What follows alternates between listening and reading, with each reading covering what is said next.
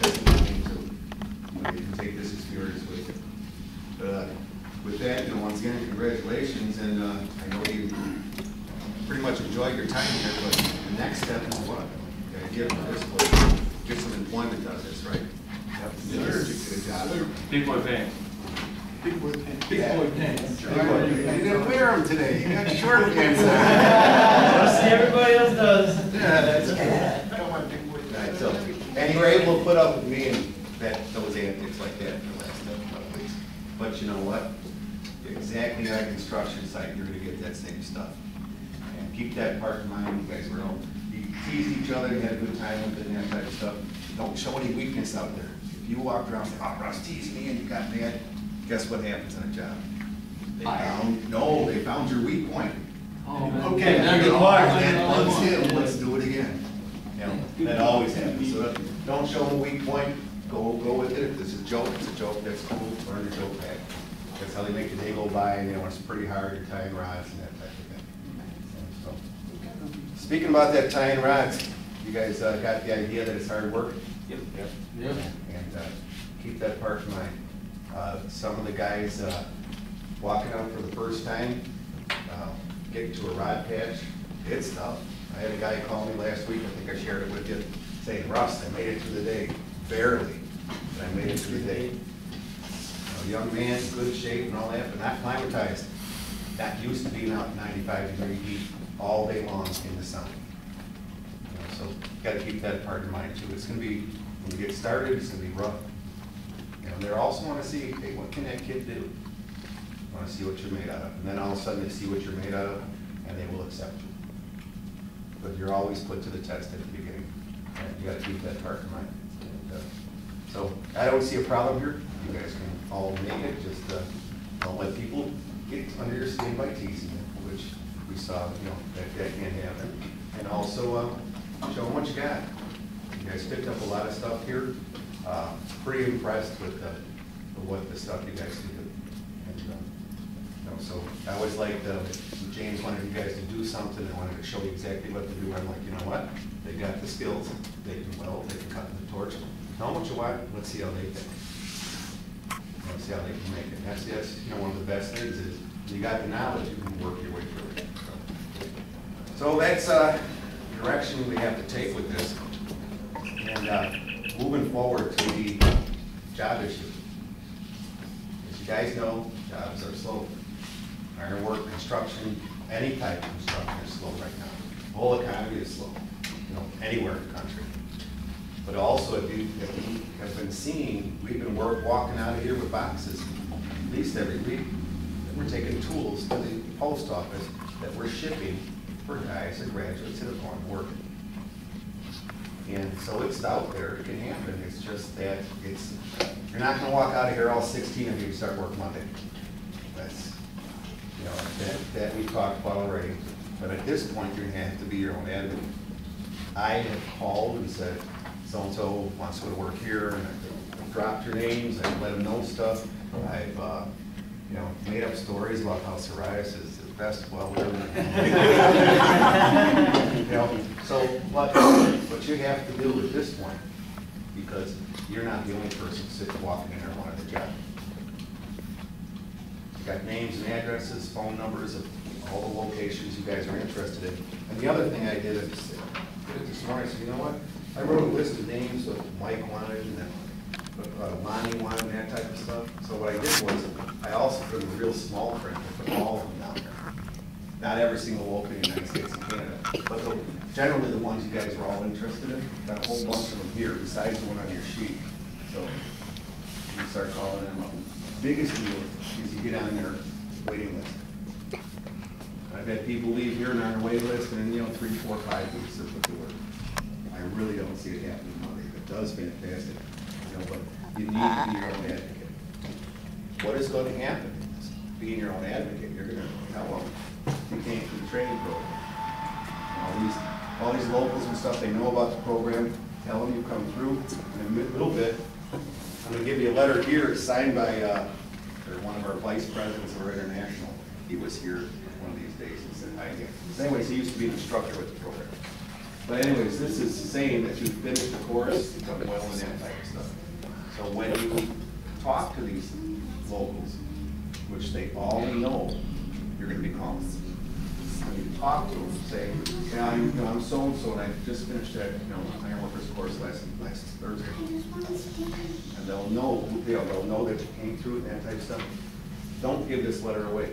If you want something, let them make a copy. This is your proof of graduation. All right? So basically, yeah, kind of, we can call it diploma, whatever. It's what they're going to ask for from you. Okay, you went through that. Tie some rods for me. Set that torch. Tie some knots.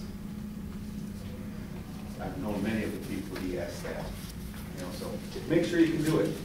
And that's what's the obvious reason you came here, right? To make sure you do it. So make sure you're shown that. That they may ask you to do that. So make sure that you're telling them that you came through the program. I've called all of them. They're like Russ. You can call us 50 times, but it said work is slow. Get on their list. Just about every local will put you higher up on the list. They'll bypass the other people they have on the list because you went through this program. So get yourself on the list. And number 2, talk to them when you can start work. They say, hey, call me next week. Oh, let them know you're there. Don't call them every single day, twice a day. Oh, geez, but when you talk to them, and they're saying, yeah, we're going to get you started, next week or whatever the case may be, find out what your responsibilities will be. And the responsibilities, I guess, are the liabilities. It's going to cost you money. Find out what it's going to cost you to join that local. Any one of us that wants to join the Ironworkers has to pay $100. That's right off the bat. It used to be $500 and things, not that. $100 goes to our Ironworkers, that's a fee everybody has to pay. Some locals will say, you know what, we're going to hold off till you work a week or 2 and got some cash in your pocket. Other locals will not. Other locals will say to you, I want that money now. So if you're going into town, and okay, I got a couple $100 in my pocket, and you're thinking that's going to get you, food and gas and stuff like that till next week, and you find out you just had to pay them some money you didn't know about. That's a big shock. Some locals want you to pay your first month's union dues. Go anywhere from $30 to $60 for the union dues. You need to know that because it varies depending on where you're going. So finding that out. So okay, I got to make a budget and that type of stuff. Where to stay? You guys know it was $200 for that one hotel, $300 at the other hotel. What was it per night for the other guests that came in? $78 a night. Yeah. You need to find that information. Other things I've done research on and that type of stuff are YMCA's. That really be applicable if you went to a bigger city and that type of thing. YMCA's are pretty cheap.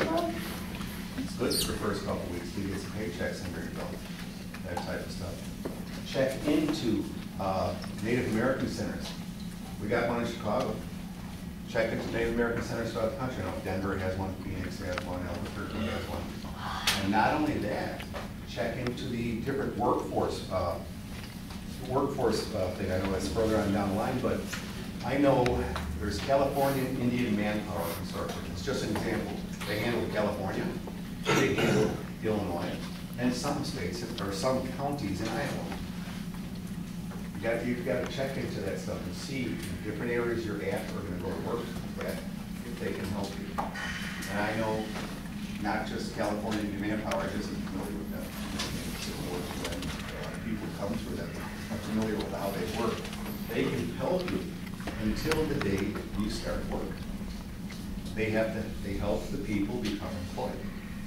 So if you go to and say, hey, I'm going to wherever, and some guys started Oakland a couple weeks back, I told them, get hold of people in California, I'm going to Oakland, I need, we're going to have to be put up in a hotel for a week, those type of things. See if they can help. Find out what's there for you. Don't take no for an answer. Why do you think those places are there? You can't be mean. But you have to, the next question coming out of your mouth is saying, well, you are a Workforce Investment Act, WIA. You are, you are education and training. You are, this office is to help people get put to work. I mean, well, if not you, if you can't help me, where can I get help? And go that route. The reason I'm saying all this is where I see bumps in the road. I see talented, skilled people start going to work and find out that the hotel was worth more than they thought. The tire, went flat on the car. A couple expenses they didn't expect. And they're sitting there at the end of the week going, do I eat or put gas in the car? And that's a pretty tough choice to make. So that's why I'm trying to talk to you. We've talked about this before about, seeing where the help can be. It's there, talk to them. You gotta put pressure on them, but it's gotta be nice. Some of you guys are already, you get taken care of. We've seen how this works. Some people have plane rides home from their agencies. Other people are like, see you later, right? Other people are, will pay your way there, you're on your own on your way back, right? So it's, you have to do some research. Down, what was it, number 7, I've got a couple places, a website you can do some research and find out more.